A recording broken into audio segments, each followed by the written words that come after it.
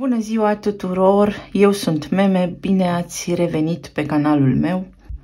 Haideți să vedem ce ne rezervă energia, care sunt mesajele pentru voi acum.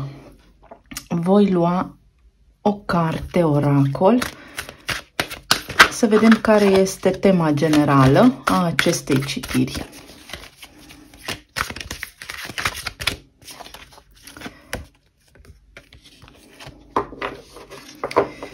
Bun, ne-a apărut lacul și după cum bine știm, lacul este așa ca o acumulare de apă. Nu intrăm în povestea geografică, ci așa la suprafață.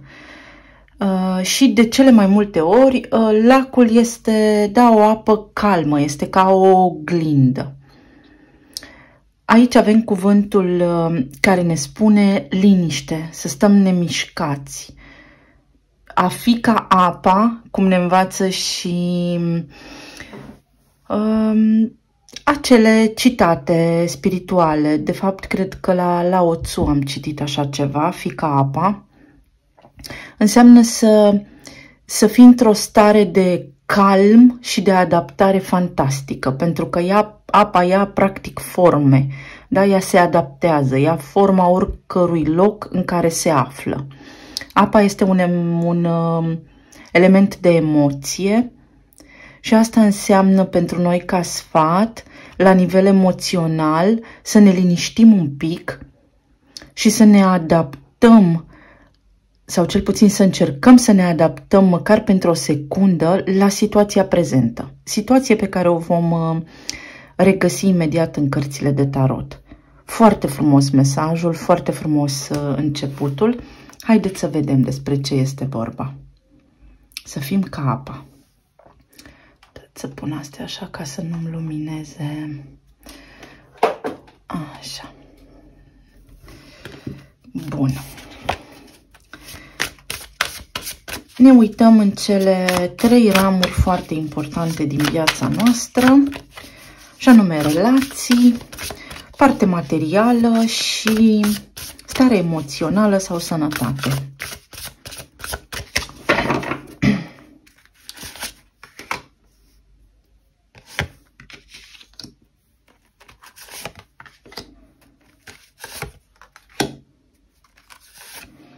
Am ales cumva din nou setul acesta mare, care v-am spus că este foarte drag. El este cadou de la o prietenă de-a mea pe care o iubesc enorm, cu care, deși nu mă văd foarte des, mi-e foarte aproape așa în suflet și foarte dragă și are o magie aparte setul acesta, să știți. Și ea e magică și mi l-a dăruit din suflet. De-aia mă ajută foarte mult cărțile acestea. Plus că v-am spus că sunt fascinată cumva de druizi și de Merlin. Bun, haideți să vedem. Ok, niște cărți foarte frumoase aici. Cineva revine. La prima vedere așa, aceste cărți magice, efectiv le simt magia, spun așa: cineva revine și veți avea o alegere de făcut, o alegere cu care va trebui să trăiți o foarte lungă perioadă de timp, veți avea șansa și ocazia să vă exercitați voința inimii, voința sufletului, este ceva ce v-ați dorit foarte mult din suflet, este ceva pentru care ați înălțat intenții în univers, ați emis gânduri puternice de revenire și de reunire. Avem 6 de cupe care vorbește despre o reîntâlnire de suflet, cartea Îndrăgostiții, care exprimă însăși dragostea, dar și elementul acesta care ne dă dreptul de a alege. Este un element de aer, de aceea am menționat gândurile noastre, și cartea Puterea, care vorbește despre a trăi cu alegerea noastră, a ne asuma responsabilitatea intențiilor pe care le plasăm în univers, pentru că ulterior va trebui să trăim cu ele. Noi materializăm în fiecare clipă, în fiecare milisecundă din viața noastră, fără să ne dăm cel mai probabil seama. Niște cărți formidabile. Cineva se uită către voi, persoana la care voi vă gândiți acum, dragilor, ia uitați, își aduce aminte, se conectează posibil la iubirea pe care voi ați avut-o și la versiunea lor, da, se simțeau foarte bine lângă voi. Energia feminină a fost cea care a susținut foarte mult această conexiune, iar energia masculină a fost ca apa. Uitați aici. S-a mulat pe energia feminină. Energia feminină cumva a fost cea care a dat tonul, indiferent că sunteți doamne sau domni. Puteți avea, că sunteți domni, energie mai pregnantă feminină, nimic rău în asta. Ideal este să fim echilibrați. Ca semne astrologice avem aici Scorpionul, Gemenii și Leul. Foarte puternic. Deci este nu neapărat cineva cu soare în aceste semne astrologice, ci foarte multă influență. Dacă sunteți berbeci, spre exemplu, eu am soarele în berbec, dar am foarte multe planete în balanță. În majoritatea timpului mă comport mai mult ca o balanță decât ca un berbec. În sensul că modul în care acționez nu este acela de multe ori impulsiv ca al berbecului, focos așa, ci acționez ca o balanță.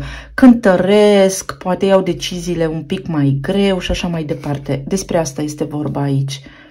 Va fi o reîntâlnire amoroasă, da, cu tentă ușor erotică, care vă va face să vă simțiți foarte bine. Deznodământul, să știți că va fi scris de voi împreună. Aici mă adresez evident celor care au o situație cu care rezonează similară, da, pentru că cei care sunt în separare de, nu știu, 10 ani, nu excludem șansa, dar probabilitatea este mai mică de materializare așa. Deși să știți că nimic nu este imposibil. Aveți niște cărți superbe.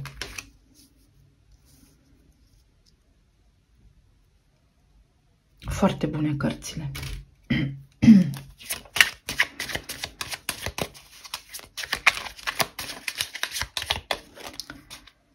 Șase de cupe îl are ca și clarificare pe 9 de bâte.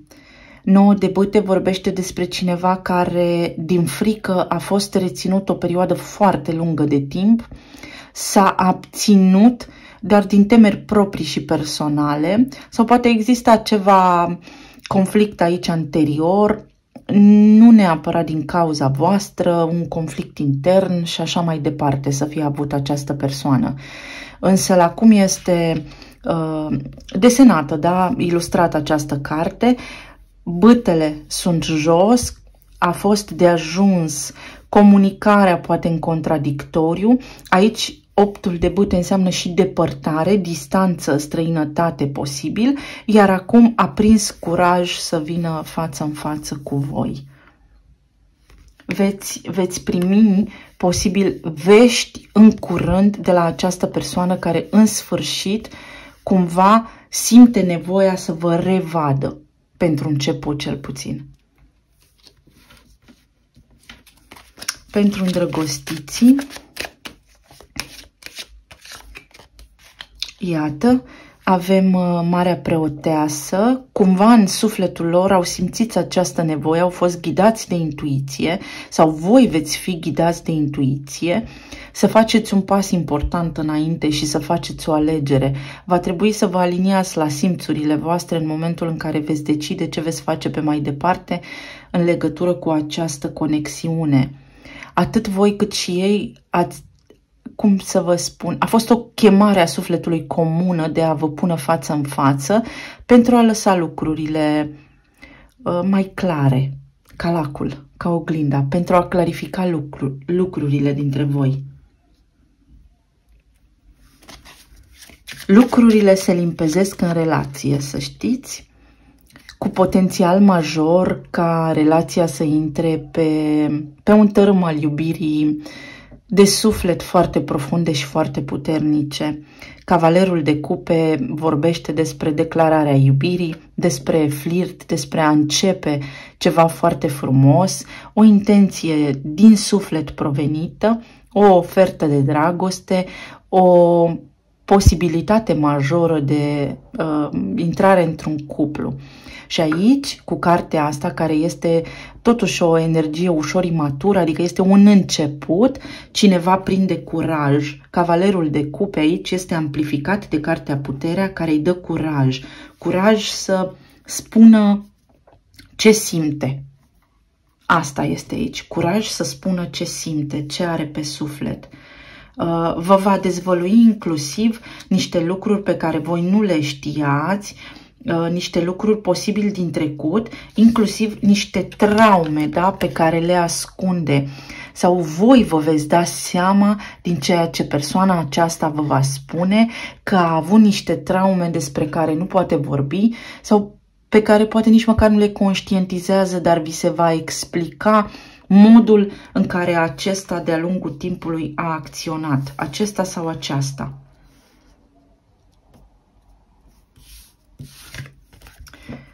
La nivel de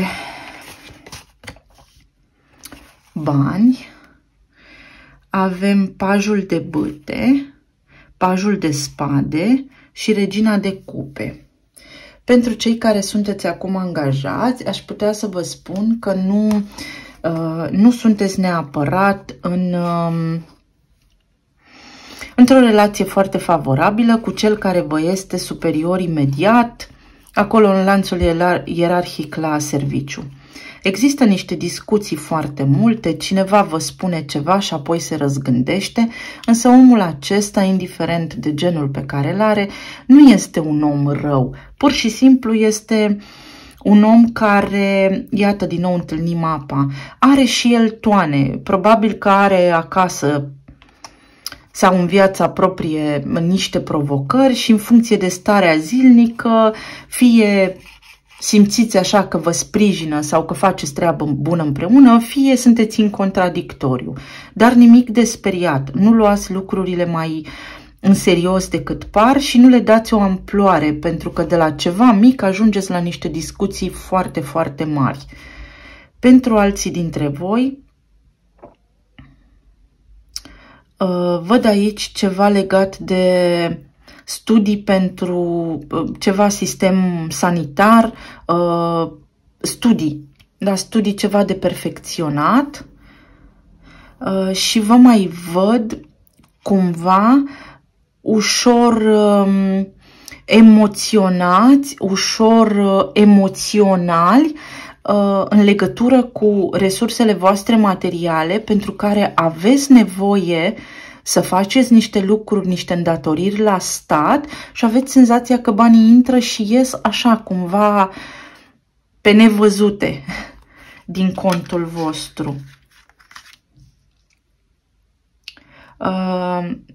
Va exista aici o materializare. Paharul acesta se va umple, da? Va fi în plin. Dar este o perioadă în care trebuie să acționați cu calm, să lăsați lucrurile să se așeze. Exact despre asta ne vorbește și apa de aici și lacul. Să fim un pic calmi și să ne adaptăm, nu știu, la vremurile în care trăim, la momentul în care ne aflăm, să nu ne ambalăm foarte tare, să nu ne agităm foarte tare, pentru că toate își găsesc până la urmă o soluție. Am văzut aici moartea, o transformare, da? Va exista o transformare, va exista o schimbare a situației. Ideea de bază aici este să nu mai opuneți rezistență, în sensul că să nu vă mai temeți atât, să nu mai stați atât de stresați și de, nu știu, tensionați în ceea ce ține de serviciul vostru sau de resursele voastre materiale, pentru că ajungeți și în momentul în care cupa vi se umple. Găsiți banii de care aveți nevoie ca să faceți tot ce aveți acolo în plan. Există o transformare, posibil pentru unii dintre voi să avansați printr-un examen sau printr-un soi de certificare, de probă. Iată, 10 de monede. De la rău cumva la bine, adică de la agitație la stabilitate, spune cartea asta. Se transformă situația, este doar o perioadă în care este necesar să rămânem pe poziții, să fim calmi, doar calmi, atâta tot. Iar la stare emoțională și la sănătate, încheiați posibil niște vizite, niște drumuri pe care le-ați făcut la medic, pentru care a trebuit să plătiți niște bani sau care implică niște resurse. Niște bani aici văd clar că se cheltuie, dar le încheiați și le încheiați favorabil, cumva. Scăpați de niște drumuri la medic, scăpați de niște obstacole, scăpați de niște provocări care v-au tot ținut așa în loc și v-au dat bătăi de cap. La nivel de stare emoțională, pe parte psihologică să spunem, mai aveți nevoie puțin să lucrați la gândurile voastre. Gândurile voastre sunt cumva așa împrăștiate în foarte multe direcții și atunci este necesar să vă folosiți de elementul acesta al apei și de cartea care ne spune calm, să vă calmați un pic, pentru că sunteți cam agitați, vreți să faceți foarte multe lucruri deodată, iar lumea aici ne spune să ne liniștim un pic. Unii dintre voi va trebui să începeți o serie de tratamente care vor da rezultate. Ce faceți acum va avea efect benefic în câteva luni de acum încolo. Poate niște proceduri, ceva, asta văd. Dar una peste alta cu lumea aici, închideți un capitol important, adică vă puteți liniști și gândul și vă puteți ajuta și corpul să se simtă mai bine, să intre într-o armonie.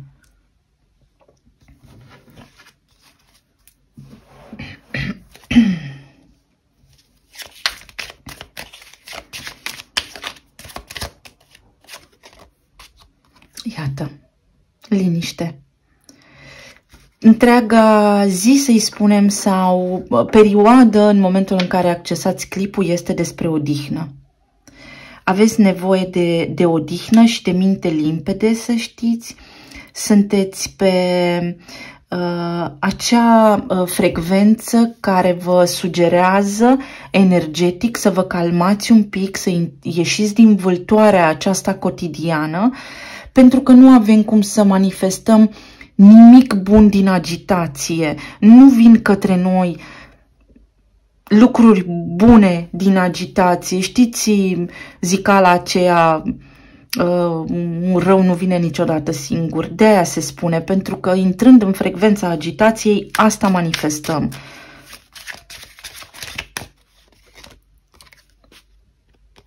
Pajul de cupe. Iată. Niște lucruri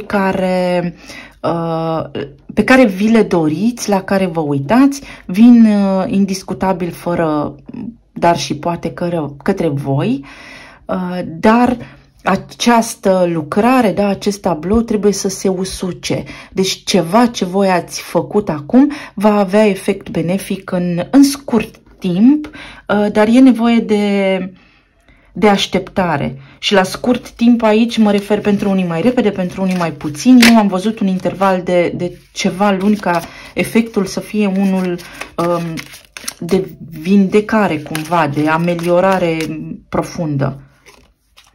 Și echilibru. 6 de monede.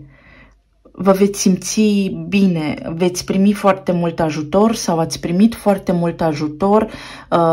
Poate medicii la care ați fost sunt medici buni, empatici, cărora le pasă, aveți parte de îngrijire, aveți parte de susținere și aveți parte de omenie din cercul apropiat, da, din partea celor apropiați vouă sau celor cu care ați lucrat, ați colaborat și la care ați apelat.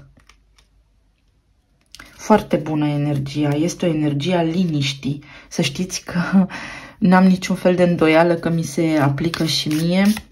Toți am avut, toți suntem în același coș, toți suntem în același loc, toți simțim aceeași agitație cumva, dar fiecare aplicat la viața proprie. O carte ca energie generală pentru voi, ownership, care spune să-mi asum viața, situația, problema, provocarea, bucuria și așa mai departe. Iar aici spune așa, realizez că modul în care eu gândesc și că întregile mele... nu, spune așa, iertați-mă, dar trebuie să-l traduc și să-l adaptez din engleză.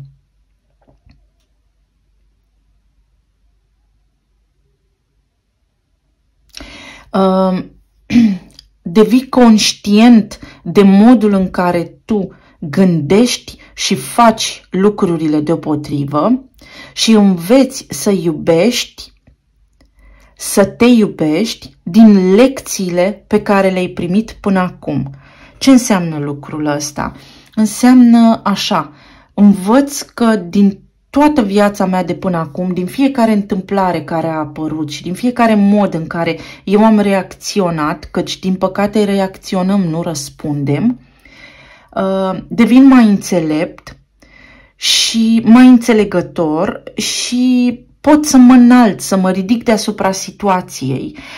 Cum este aici? Am avut răbdare, am emis intențiile în univers și lucrurile acum se materializează pentru mine, dar sincronizat, cum mai bine este. Aici trebuie să mă calmez și să înțeleg că și dacă sunt agitat, nu fac nimic bun. Nu fac nimic bun acum, nu rămân decât cu agitația, nu am cum să schimb situația. Situația se va schimba de la sine, efectiv aliniat cu dorințele mele atunci când este momentul. Iar aici la sănătate mi se spune și la stare emoțională că trebuie să-mi calmez gândurile, să lucrez la modul în care eu gândesc. Modul în care eu gândesc înseamnă mindset, să-mi asum viața și să devin conștient de fiecare mișcare a mea și de fiecare gând pe care le emit, pentru că îmi modulează realitatea. Haideți să luăm și talismane. Au ieșit două și aici. Și aici. La sănătate avem Capricornul și un nor care zâmbește. Adică a fost o luptă foarte mare de orgolii aici. Manifestarea se întâmplă și se va întâmpla atunci când orgoliile vor fi dizolvate. Dacă a fost ploaie, iese soarele, dar ploaia aceasta a fost necesară pentru a hrăni separat, da, pentru fiecare dintre voi viața, pentru ca voi să vă dați seama fiecare unde sunteți poziționați și ce aveți de făcut pe mai departe. Ca semne astrologice am spus, avem Scorpionul, Gemenii, Leul, Peștii și Săgetătorul. La bani, carieră, stare materială avem un căluț. Lucrurile, da, este un cap de cal. Lucrurile se vor rezolva repede. Și aici o fetiță. Să nu mai fiți imaturi. Asta este cuvântul. Exact, uitați aici. Pajii sunt energie de copil, da? Vrem repede că... Nu știu de ce. Așa vrem noi repede sau... Of, dacă aș ști, of, dacă s-ar întâmpla. Vi se spune liniștiți-vă un pic, da? Pentru că, indiferent cât de repede vreți voi să se întâmplă atunci când trebuie. Există ceva aici care se va transforma, astfel încât lucrurile să vină către voi atunci când trebuie. Mai mult decât atât, probabil că aveți nevoie de bănuți să ajutați un copil. Sau un copil are nevoie de ajutorul vostru. Un copil are nevoie de ajutorul mamei. Aici. și veți putea să oferiți tot ajutorul de care are nevoie. Ca semne astrologice avem așa: Taurul, Pești, Rac, Scorpion, Scorpionul foarte puternic, Balanța și Berbecul. Iar la sănătate avem un leu și o inimioară pe care scrie iubire. Adică voința mea trebuie să fie plină de iubire. Gândurile mele trebuie să fie aliniate cu inima. Asta mi se spune.